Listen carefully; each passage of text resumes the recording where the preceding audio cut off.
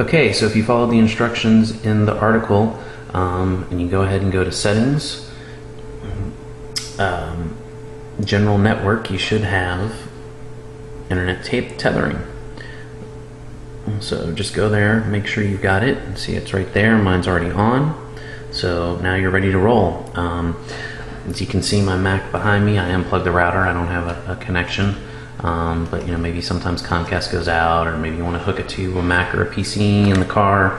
Who knows? I'm going to go ahead and hook it up. Very simple. Give it a second. Probably it's going to try to open iPhoto. Oh, and you can see at the top here that I'm already tethering, because in blue there it says internet tethering. So if you go to your network preferences here,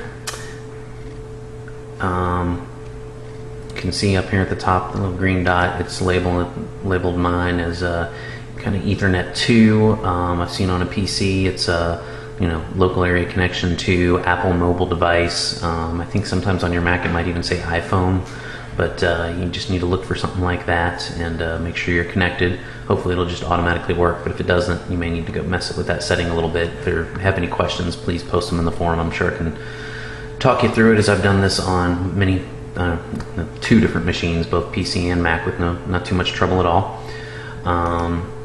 So now it's just going to websites and surfing through, you can see on the iPhone when you click up in there, nice and blue, internet tethering. There you go. Player saves 22 kids on bus. There we go. Thought it was going to be another horrible story, but an actual positive one. And let's see, let's search for something. We'll go to our favorite web. Actually, I need new batteries for my keyboard, so we'll just we'll go to Swagbucks. And you can see it's loading pretty quickly. In the article, I did a speed test on it. I think it was maybe 100K on the download. It seemed like it was doing. I'm sure those fluctuate more, and have to do a little more research, benchmark testing to get a better idea. But I mean, it's pretty good. And if you don't have an internet connection, it's great to have this option.